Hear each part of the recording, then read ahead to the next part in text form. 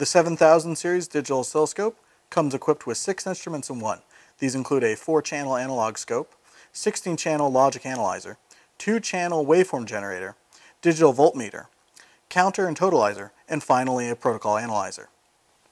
To start off with, I have channel 1 on our 4-channel analog scope connected to channel 1 on our waveform generator. And as we can see on our waveform generator, we're currently producing a sync function.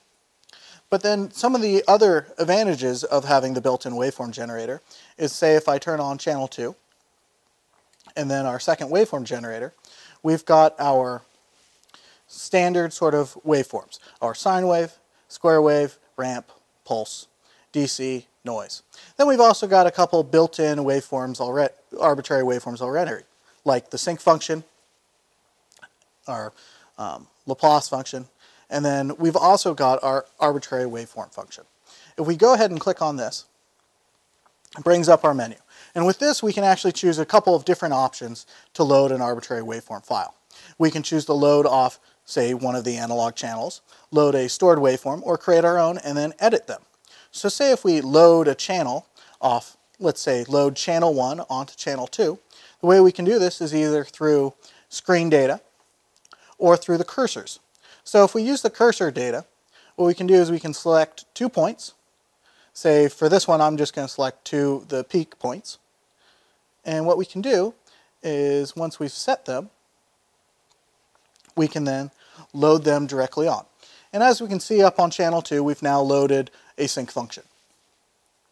And at this point, if we want to do further analysis of this function, we can then edit the signal and we can change our frequency. Currently it's just set at the 1 kilohertz, but we can always increase this up to, say, 10 kilohertz, or we can decrease it to allow us to further look at the signal in a slower form. Now that we've got these turned on, another useful tool that's built into the instrument is we have our counter function, which the counter function can be used to both count the frequency, but it can also be used to measure the period and then the totalize, so the number of peaks. Additionally, we've got a digital voltmeter built in, which if we go into the measurement menu and then analysis, we can then turn on the digital voltmeter. And right now I've got this set up for channel 1, and it's hidden right here. And if we pull it out, we can see we're showing our voltage. Next, we can turn on our 16-channel logic analyzer. In this case, we have on the bottom our clock signal, and above that is our data signal below, and that's for an I2C signal. We can also then go over to our trigger menu to make that a little bit more stable, and go down to I2C. And then once we've got that turned on, we've got our I2C signal a little bit more stable on the bottom of the screen. We can also then decode the signal. To do this, we go into the decode menu and then just turn it on. And currently, we have on our screen, once I set this, I'll actually stop this. Currently, we have all 6 instruments that are built into the 7000 series listed.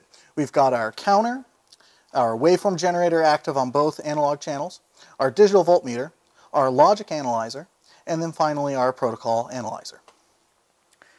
If you have any questions about this instrument or family of instruments, please contact us at RIGOL or visit rigolna.com for more details.